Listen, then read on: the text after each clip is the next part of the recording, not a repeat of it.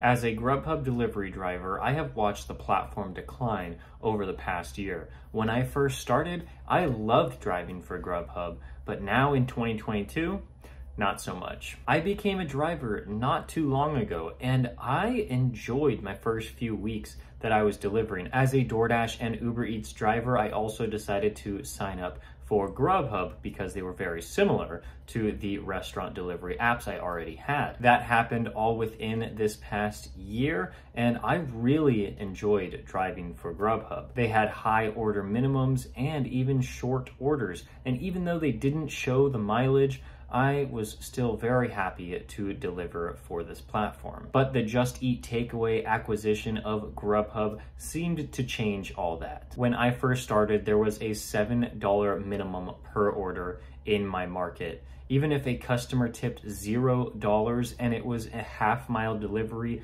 I was still guaranteed to make at least $7 on that order. I thought this was so great compared to the low-paying orders I could be receiving from DoorDash and Uber Eats. I knew that there weren't a ton of orders out there in the system. I knew that when an order did come through and I could receive $7 for it, this was fantastic. I remember a customer routinely ordering Chipotle to their apartment just right across the street, and they didn't tip very well, but I was still willing to take that for $7.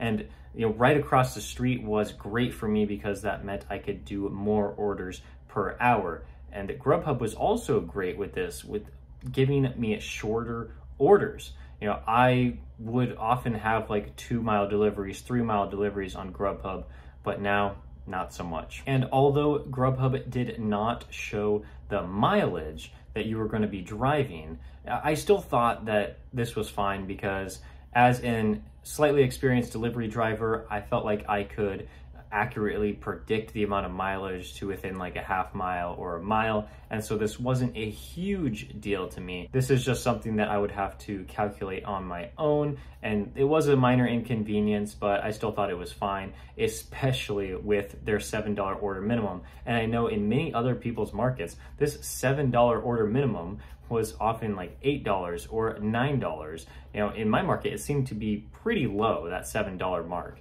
Other people I know have been talking about how they used to only receive orders of $9. This was great for drivers in markets where Grubhub was extremely busy because that meant that they could exclusively just drive for Grubhub and maybe take like 3 or 4 orders per hour and make a good wage just doing that. But things over this past year, and especially in 2022, it looks like everything is just going downhill. Everything decided to take a turn for the worse when an Amsterdam-based company, Just Eat Takeaway, decided to acquire Grubhub. A lot of people were happy about this acquisition. Maybe it meant that Grubhub would start to improve after the slow declines that they had in terms of the amount of customers that were using this app to get food delivered. A lot of customers decided to use DoorDash and Uber Eats to get their food delivered as Grubhub suffered. This acquisition was supposed to be a positive thing, especially for Grubhub drivers that had slowly started to see orders declining in their market. I don't know everything about Just Eat Takeaway. I'm definitely not an expert and I have no hate towards them, but it seems that as soon as they took over Grubhub, things just got significantly worse. The $7 minimum orders were now decreased to like $3 or $4 when customers decided that they didn't want to tip. The medium to high quantity of orders that were out there in many markets now decreased even more, and it was harder for Grubhub drivers to start receiving orders. Grubhub had always had a problem with trying to send drivers far distances to restaurants, maybe even 5 to 10 miles away, but now it just looks like the shorter orders completely disappeared off the platform if you receive them at all. Like, I used to do a bunch of 2 or 3 mile deliveries, and now all of a sudden those just seem to never reach my phone, and it's always trying to send me $5 for 5 miles or $7 for like 10 miles. The wait times at restaurants never got better. It was always been a horrible process we're always waiting very long times at these restaurants because Grubhub does a terrible job of making sure that the order is ready or close to being ready when the driver arrives to the restaurant. Almost always the pickup time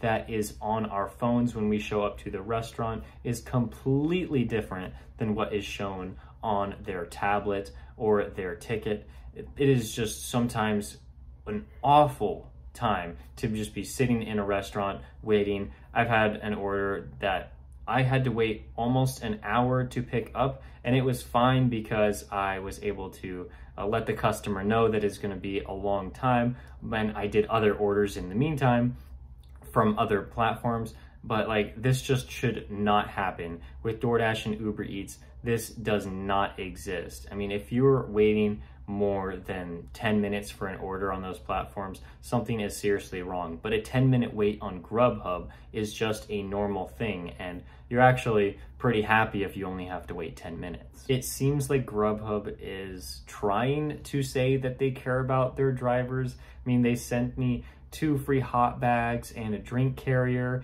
That's very nice of them to do so, but also it doesn't really cost that much to ship these things out.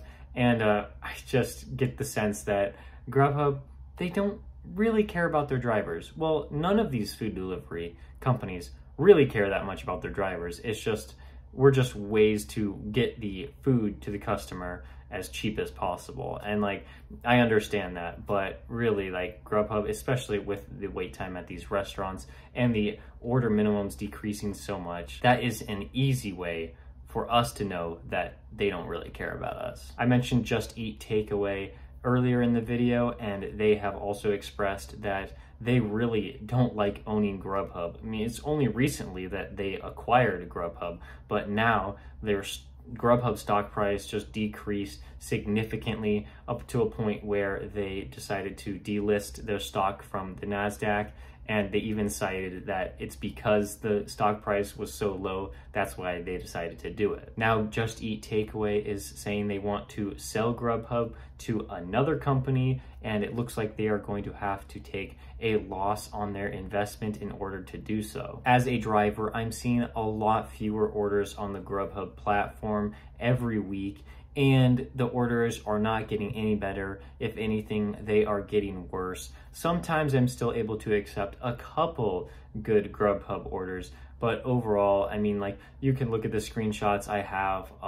There were like 4 orders that I got all in the same day, and there's just orders that I would never even think about accepting because I can get much higher paying orders from other platforms. I will still probably continue to drive for Grubhub just because it's a way to make some money, but it is an annoyance when they are trying to continue to offer me orders that just would not be profitable for me to take. And sometimes it's just an annoyance when I'm trying to run other apps and then Grubhub is in the background just sending me bad orders. Sometimes I just don't even want to run it at all. And I'm at a point right now to where if Grubhub disappeared forever, I wouldn't be too sad about it because I can just make more money on other platforms. I really do think Grubhub is in a terrible spot right now, but as a driver, there is still a little bit of money to be made out there. Hopefully the platform gets just a little bit better every now and then to where, you know, I am not too annoyed with Grubhub, but I know that that might not happen, and Grubhub may be sold to another company, so they may just consolidate with them. And who knows, maybe it won't be around in a few years, and maybe it could actually be somewhat decent. We'll just have to wait and see how things go, but as of right now in 2022, things aren't very good. Thanks so much for watching. I'll see you next time.